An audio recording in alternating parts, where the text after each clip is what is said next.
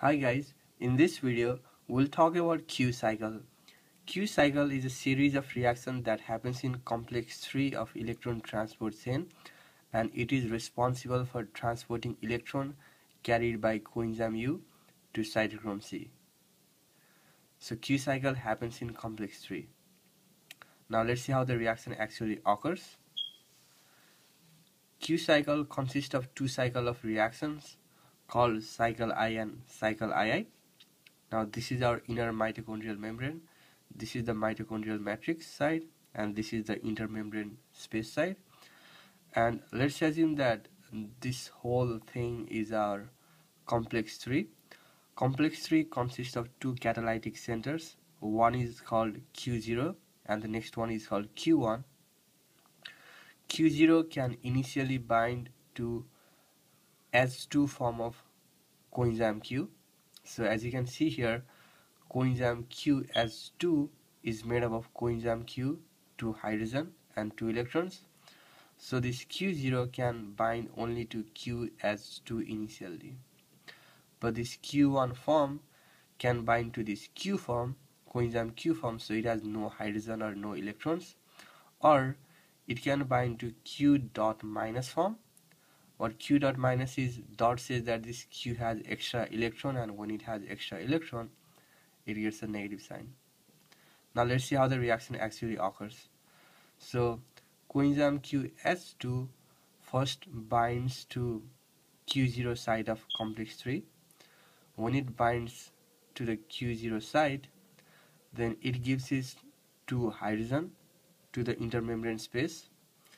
It gives one of its electron to ISP, and when it does that, when it gives away 2 hydrogen and 1 electron, then it becomes Q dot minus, and ISP gives the electron it received to cytochrome C1, which is a site in complex III, and the cytochrome C1 gives its electron to cytochrome C.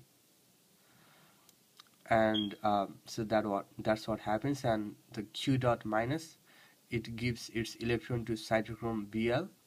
The cytochrome Bl gives its electron to cytochrome BH, and when this Q dot minus gives its electron, it becomes Q, and this Q then can go and bind to the Q1 complex. So this Q goes and binds here, and this BH gives its electron to Q, and it becomes Q dot minus. So that's our cycle 1. Let's look at the net reaction that happens in cycle 1. So we start with coenzyme QS2, cytochrome C1, which is in Fe3+ initially, but when this receives an electron, it changes into cytochrome C1 Fe2+, and we get one coenzyme Q dot minus, and this hydrogen goes to intermembrane space. So that's our net reaction of cycle 1. Let's go to cycle 2 now. So in cycle 2, we again start with coenzyme QS2. It comes and binds to site Q0, gives 2 hydrogen to intermembrane space, gives one of its electron to ISP. ISP gives its electron to C1, cytochrome C1, and when it gives away 1 electron and 2 hydrogen, it becomes Q dot minus. The Q dot minus gives its electron to cytochrome Bl, and it becomes Q. And in this case, the Q does not go and bind to the Q1 side. There's already the Q dot minus from this initial site that's still here, so this one doesn't go to bind here. It just goes outside in the inner mitochondrial membrane. In inner mitochondrial membrane, coenzyme Q can either exist as coenzyme QS2, or it can exist as this coenzyme Q, or it can exist as coenzyme Q dot minus. So this is always fluid in the inner membrane. So the coenzyme Q just gets out, and maybe some other time when it finds an empty Q1 side, it goes and binds to the empty Q1 side, but in this case it just gets out. So you have Q dot minus, the electron goes to Bl, it goes to BH, and then this Q dot minus receives one electron and two hydrogen from the matrix, and it makes a QH2. Now let's look at the net reaction in cycle 2.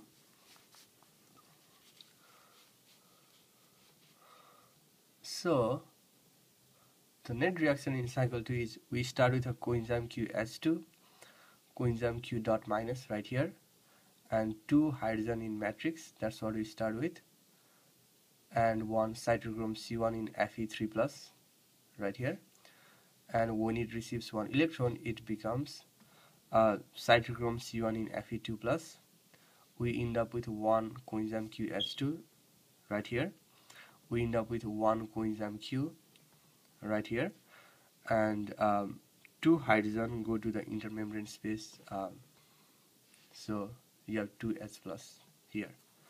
So the net reaction of cycle I and cycle II, let's try to find out. So there's coenzyme QH2 on this side and this side, so we cancel this out. We have coenzyme Q dot minus on this side and coenzyme Q dot minus on this side, you can cancel this out. So the net reaction is, we have one coenzyme QH2, 1 and 1, 2 cytochrome C1 in Fe3 plus, 2 hydrogen from matrix gives 1 coenzyme Q plus 2 cytochrome C1 in Fe2 plus, and 2 plus 2, 4 intermembrane hydrogen.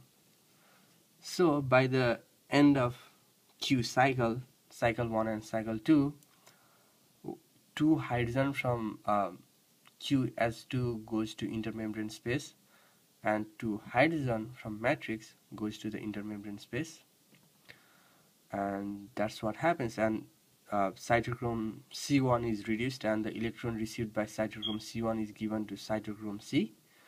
And that's our discussion of Q cycle. Thank you for watching my videos. If you guys have any question or comment, please post below. Bye.